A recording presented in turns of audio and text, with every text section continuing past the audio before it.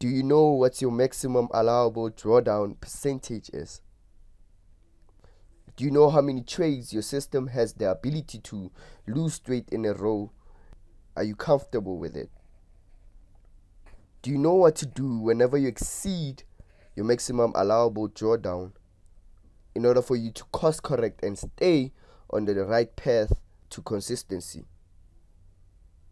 Heck, surely these questions have come to your thoughts whenever you started trading live and you realize that trading isn't as easy as the internet paints the picture to be.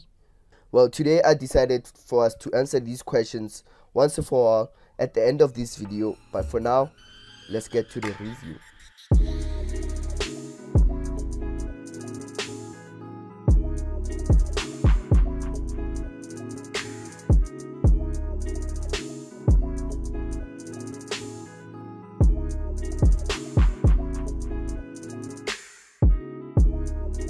So this level proves to be respected in the past, right? But it doesn't mean that whenever we take this trade, it has to give us some type of relief right here, which is a trading opportunity that I'm looking to buy right now. So my trading bias right now is I'm looking to buy this market in anticipation of a relief, maybe back to these levels at 76.61s. So as I go to the lower time frame, mainly this is a structure-based trading opportunity. And as you see right now, as soon as the market headed back to these levels of structure right here, we have a lot of momentum coming off right there. Then we started to have a lot of choppiness as soon as we channeled down right here. Mainly a channel for me is a sign of exhaustion in the market, right? See this, do you see this left, this part of the move, right? Since before the market had channeled down. And let me bring in my RSI indicator back. Excuse me, guys. Right? When you see this part of the move, what do you begin to notice compared to this move we have right here? Right? There's a lot of smoothness of the sellers. Sellers' momentum was high compared to this level of structure. Now it's beginning to wane as it goes down, and we see a little bit of evidence of bias right now entering into the market right now. Or do you say, wait, I'm a little bit more conservative, so I'll be looking for a retest, which is what I'll be looking for right now. If you could pay more attention, let me zoom in. Okay, I'll be looking for a retest of these lows right here, which would give me a 786 retracement right here. Do you see it right now? Bam. At least a 786 or a 618 retracement coming back to these lows right here, which is at the end of this channel right now. Okay, then I'll be looking to take a trade in anticipation of an up move, a retest of these structure levels. And if you wish to take extended targets, you could take these extended targets back to that beginning of the consolidation we had right now, which would yield a total of 73 pips and a risk of 11 pips down, which would give me a 28 pip risk on this. As you have seen on the video that has just played, our normal setup is look for, in order for us to go long into the market. Excuse me, guys. Well, our normal setup in order for us to go long into the market is look for a double bottom, higher close, then buy, right? And if you paid close attention to the video that I posted last week on our Sunday's market preparation videos, I wanted to buy in anticipation of a halt in the market, right? So what did we get right now? Let me put a line on our support level, which is right here. Okay, let me delete these. On our support level, which is right here. So our buying opportunity was in anticipation of a halt right here, not a penetration of this level right here, because if we have penetrated these levels, then throughout our trading strategy we have a lower low, lower close. We have to change our perspective, our mindset, into a bearish trend, which gives us a trend continuation setup in the market. Okay, so as we go to the lower time frame to see, did we actually have our double bottom and a higher high, higher close? Well, as you see right now, we had an exhaustion right here of a channel right here. Price broke out. Okay, then we looked for a retest of these lows right here in order for us to have a setup of a double bottom, and then what we had left is a higher higher higher close. If you pay closer attention, we didn't have any higher higher higher close, so we had to wait, right? If I put a line on our lowest low right here, you would see our new lowest low is invalidated because we have a lower low, lower close. Look at where we have our double bottom at. We have a double bottom, but where do we have our double bottom? In the middle of nowhere, right? There are no structure levels in the past where we had our double bottom. Price has penetrated through these support levels in the past on our daily time frame, which gives us a shift in mindset and gives us a bearish mindset in this case. So this double bottom, I wouldn't have taken it.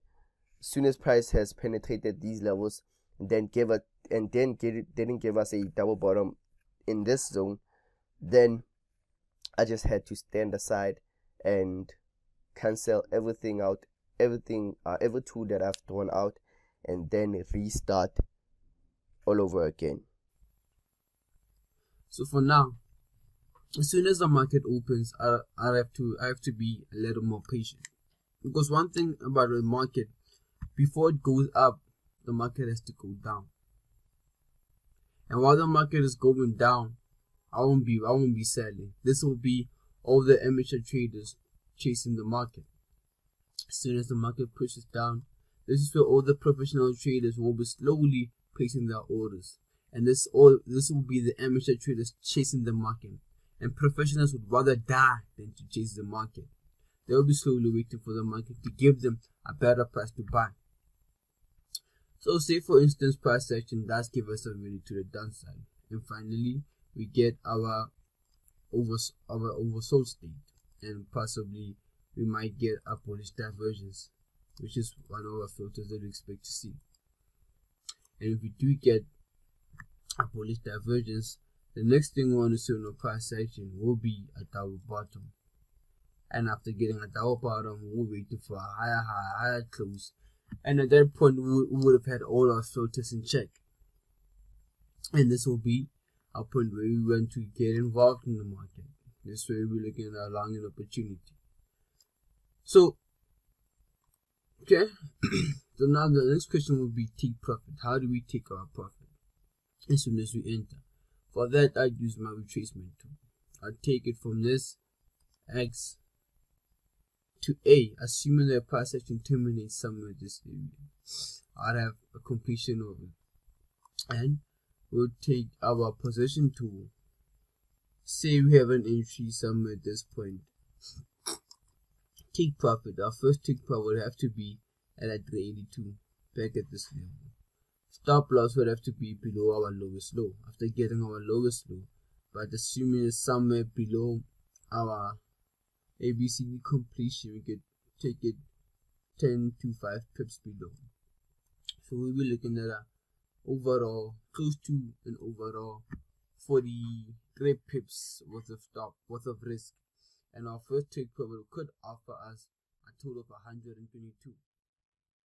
Now you would notice that my partner looked for a double bottom, higher close, and as you see right now, if you have entered, right, as you see right now, price went down, came to these levels of structure, a little bit of relief in the market, retracement, you can call it retracement, pullback, any type of name you can call it. Then price came to these levels of structure, giving us a double bottom. On our RSI, we have a bullish divergence, then a higher high, higher close right now, right? We could have had a buying opportunity soon as price hit this, gave us a higher high, higher close, 5 pips higher than this bar, right? Targets right here and extensions right here. So as we zoom in, let me zoom in. Okay, as we zoom in, it's quite clear that price penetrated through these levels of structure. We got stopped out on this one, and this is a big but our mindset hasn't shifted. We still haven't had a lower close lower than our daily structure lows, which is on our support levels on the daily chart, which means that our bullish mindset is still intact. It hasn't changed. It will change if price penetrates those support levels right there, right? If price does penetrate below 1921s, then that's when we will change our mindset and go bearish instead of bullish. But for now, we still are having a bullish mindset, and price came to these levels of structure. We are starting to have a bearish flag, right? So for now, you can still look for a double bottom, right? Then a higher close in order for you to enter long in anticipation of a retest of these highs right here, extension probably right here, okay? And at the end of the day, a trade is a trade. Whenever you have a setup and your setup is met, you have to take a trade, even if you have lost 10 times in a row, right? Presuming that your system has the ability to lose 10 times in the row, right? Now let's go to a whiteboard.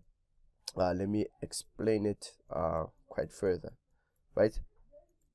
Say that you have a risk to reward, you trade for a risk to reward which is 1:2.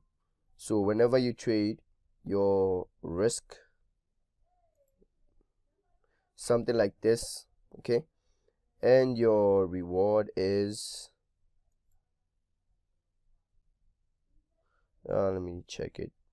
It's from whenever you trade, okay, let me put it there.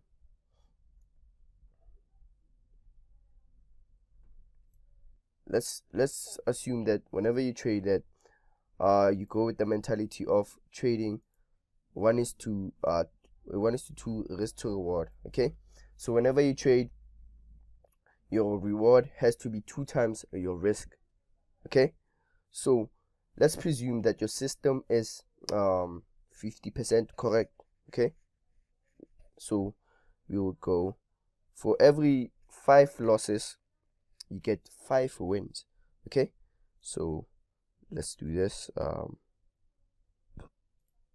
So we have 5 losses, one loss, okay, 3 losses, 4 losses, 5 losses, okay? It doesn't seem much, doesn't seem like much whenever you start on one trade, because whenever you risk 2% of your capital, you get 4% back of your capital, right?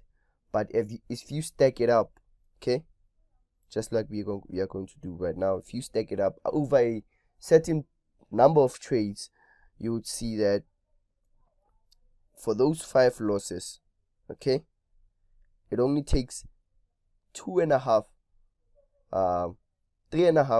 wins to end up profitable. So if you have 5 wins, okay, in the row, another 2, 2 gains. Okay, right? Look at the difference.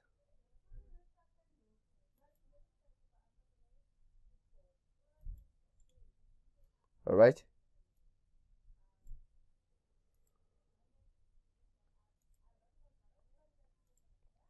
now look at the difference, right? And this is positive expectancy, which means that your system has to have a positive expectancy over time. It has to give you a certain number of dollars back guaranteed over time, right?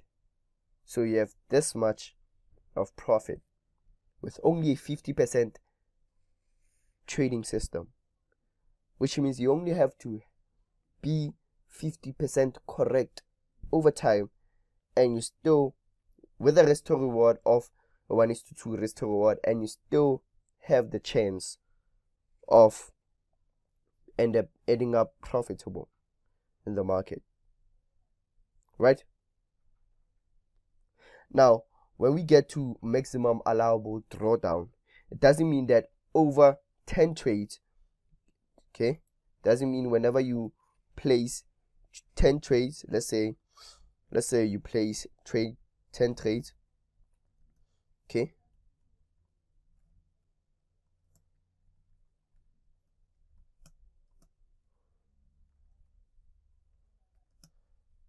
let's say you place 10 trades in a row, okay, right? Does it mean you're gonna win? Does it mean you are going to win 5 or lose 5? No, it doesn't mean that you're going to win 5 or lose 5. In fact, you can, and it's possible to lose 10 trades in a row, right? Depending on your system, of course. If you have gone through a backtesting process, right? So step number 1 to notice, to recognize your maximum allowable drawdown is, okay, is first you have to know you have to do your work. Do your work. Backtest your strategy. Okay? You have to backtest your strategy to see if this type of strategy works over time, and most importantly, to see whether this strategy has an ability to lose a certain amount of trades in a row, so for you to be aware whenever you come to the market live and whenever you trade, to see that it's not something that catches you off guard. In fact, it's something that you are mentally prepared for whenever you come back and trade to the market live, right? So let's say with this 50% trading system, right, you get this type of reward, and while getting this type of reward, you have the chance to lose, okay, 7 trades in a row, right? So while knowing that you have a chance of losing 7 trades in a row, throughout your backtesting process, you see that, whoa, I've lost 7 trades in a row while catching the same setup, trading the same setup over and over and over and over again consistently. I can lose 7 trades in a row. So is it a wrong thing, or do I need to tweak my system? That's the beginner's mistake. You don't need to tweak your system in order for you to lose less, right? If your system has an ability to lose 7 trades in a row, it's a mental game. 90% of trading, 60% of trading is a mental game. 30% of your trading is a money management game, your money management game. 10% of your trading is a systems game, a strategy game. Many beginners look to get strategies while forgetting that it's a mental game. So going into the market live, knowing that your system has the ability to lose 7 trades in a row, that's when you would stay mentally prepared, and whenever you lose 2, 3, 4, 5, 6 trades in a row, you never get worked up and try to do something fancy with your system or hop into another system and end up sabotaging yourself, right? You stay calm and notice that this system that I have has the ability to lose 7 trades in a row, but I have faith that over time it will make money if I trade my setup consistently and I put myself in a position where I minimize my risks and maximize my reward. You get to use the commitment and consistency bias into your advantage, right? Knowing that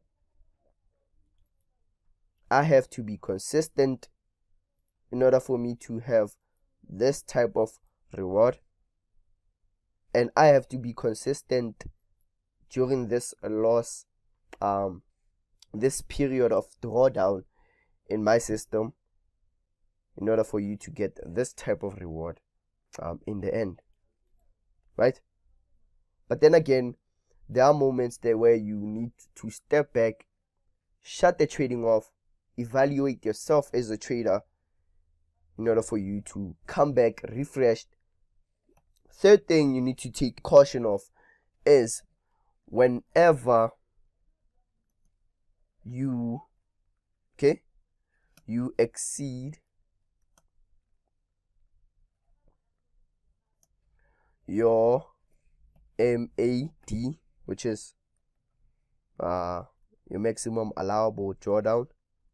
Whenever you exceed your MAD, which is 7 trades in a row, okay,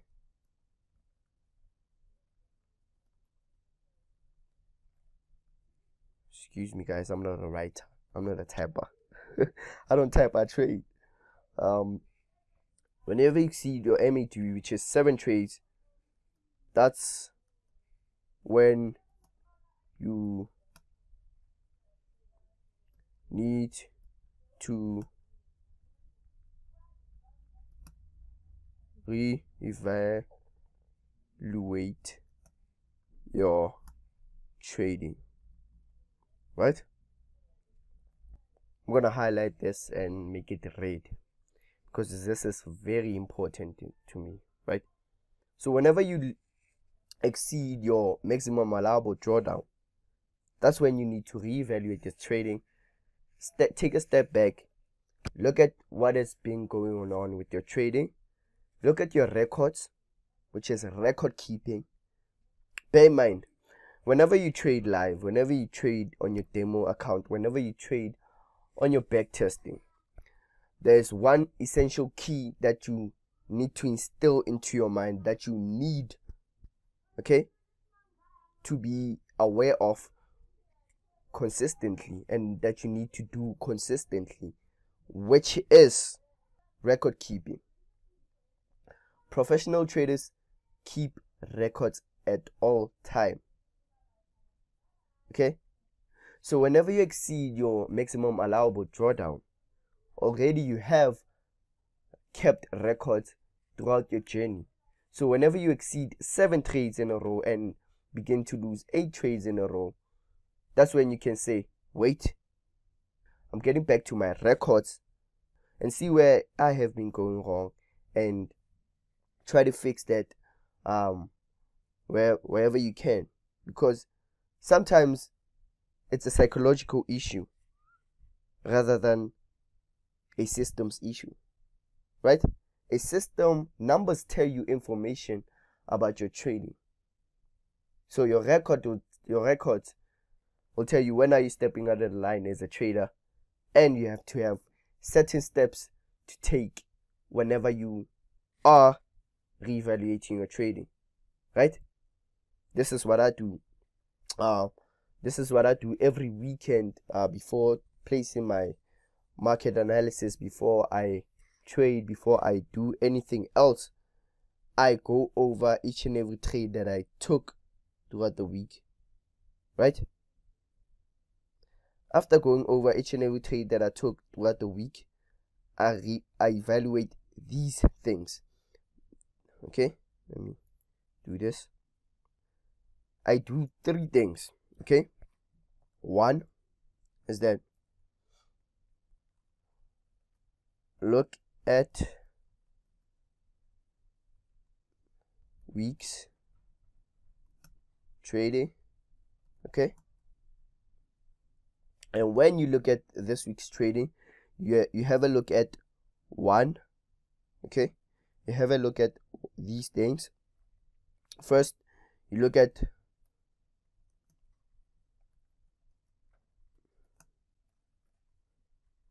whether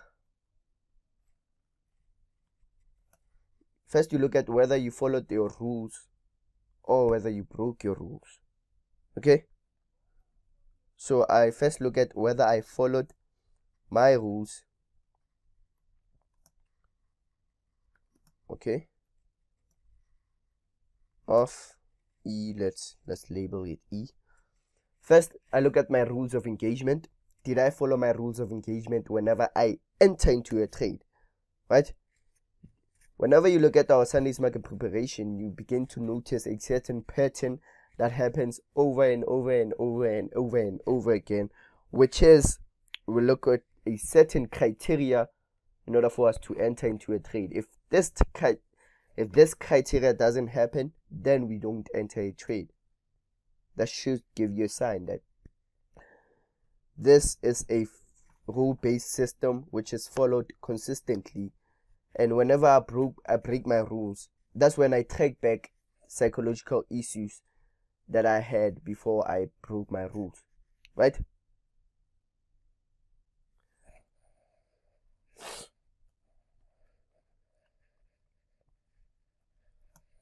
Track your psychological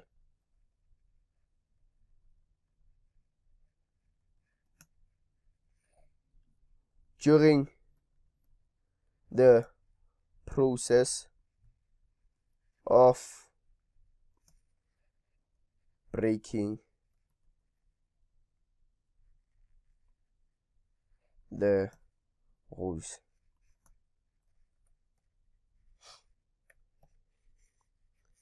Then if nothing is wrong with my psychology, and if I find that each and every trade that I placed, I followed my rules 10 out of 10, then I would notice that finally maybe something has changed in the market, or something has changed with my system, because the system has to adapt. As traders, we have to adapt, so we have to realize that systems that we use have to adapt. So finally, re-evaluate, okay, your system.